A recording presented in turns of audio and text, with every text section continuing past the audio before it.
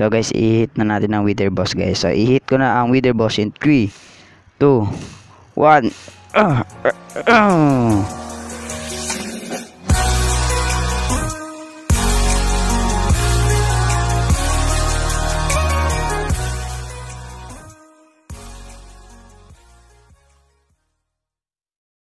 Hey, what's going on sa inyo mga reviewers? My name is Wetzkie and welcome back nga pala sa panibagong Minecraft video.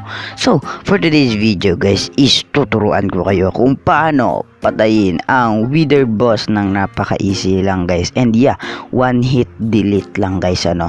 Like only one hit guys, like isang ganunan mo lang guys, patay na kagad, no. Para ka nakawak ng infinity gauntlet, like ginanon mo lang para kang si Thanos guys, ano, sa tuturo sa inyo ngayong araw na to guys, ano. And napaka easy lang, basic step guys. And also hindi lang to para sa wither guys, pwede nyo to magawa sa iba pang mobs or kahit sinong mobs. Pwedeng pig, mga animals, or mga baby, mga zombie, mga nasa seaman yan, mga drone, lahat yan magagawa in just one hit. But once you die, you need to remake kung anong gagawin, no? So gusto nyo matutunan to guys, leave a like on this video. Can we hit 100 likes in this video guys? Yep, 100 like ang hinihingi ko. And kung bago ka pa lang dito guys, and first time mo ko nakita sa video na to, huwag mong kalimutang mag-subscribe and hit the notification bell to never miss my video.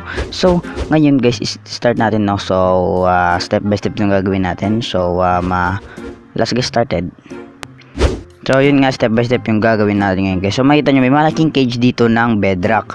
So ginawa ko to guys para dyan ko gagawin yung experiment ko. Syempre makakawala kasi ang tawag ba nito, ang wither boss kung ano. So gumawa ko ng cage na ganyan. So hindi nyo pa magagawa siya ngayon. So sa isang so nag-try ako ng wither boss dito kasi guys, dito nangyari na sira yung so sa survival kasi natin to ngayon, no.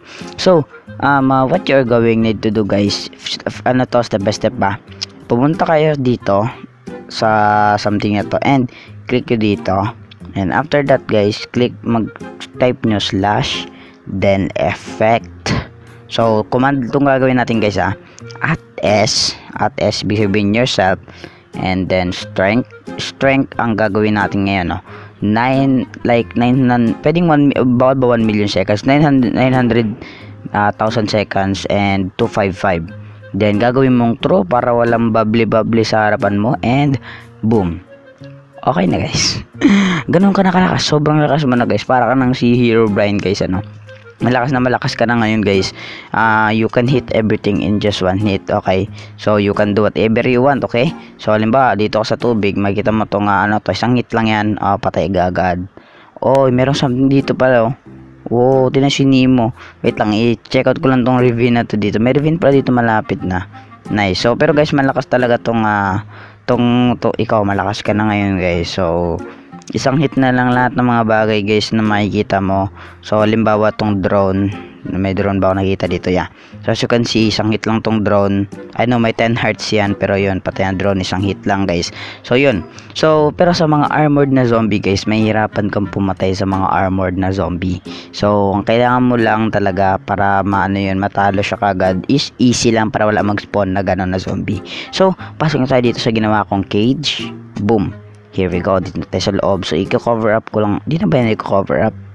Siguro, or maganda. Hindi naman siguro makakalabas din ng ang wither. So ngayon let's switch up na sa game mode. So try natin to, game mode na natin.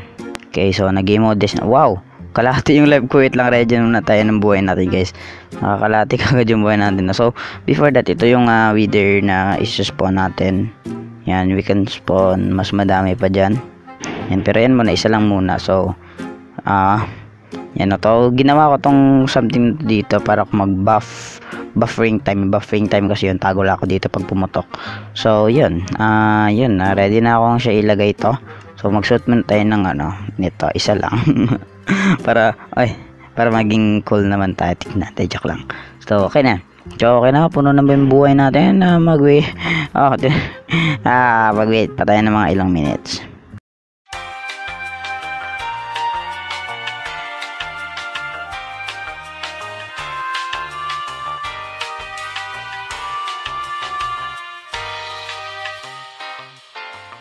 And done. Okay, nice. So sweet. So makakain na tayo guys. So tutalin na natin eh. So duko tayo ganyan konti. Pwede na ba kayo bagay pa konti. Boom. Tago. Oh, lakas ng sound nun guys. Ewan ko malakas sa inyo. Pero malakas sa aking perspective. Boom. Sabog na. Boom. Panot. Oh. So makita nyo may wither na dyan. Ayun yung wither. Oh. Wither boss. Hi wither boss. Oh yun. Nakita nyo na ako guys. Okay. So makita nyo full pa yung life niya. Tayo walang armor kahit isa. Except that meron tayong ano sa ulo. So guys, i-hit na natin ang wither boss guys. So i-hit ko na ang wither boss in 3 2 1. And yan, nakita nyo guys, puputok na yan. Tago tayo, puputok na yan. Tignan nyo guys, naging kalahati yung buhay niya. Pero to, patay na siya. So as you can see, patay na yung wither boss. Ganun lang ka easy guys. And we have a wither wart ba to? Nether wart. So yun. And as you can see, ganun lang kadali mapatay yung wither boss, no? In just one hit guys. You can do this with all the mobs like Enderman. I-name nyo na lahat ng mobs magagawa itong patayin except sa mga full armored na mga zombie or etc. Hindi nyo siya mapapatay ng kahit one hit, no? Siguro by sword mapapatayin sila, pero using punch hindi. Siguro ewan ko kung ilang tira pa, pero basta sa kalaman ko hindi siya for my experience nang di talaga na gumana sa akin na makapatay ng armored na mga zombie.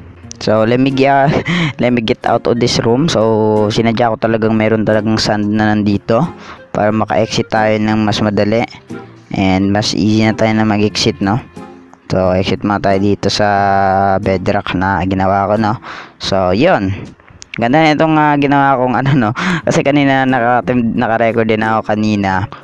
So kita nyo guys, may spawn din ako dito kayo na wither. Pang dalawang record ko to actually na hindi pala naka-on yung mic na headset ko, kaya naulit ko. So guys, yun.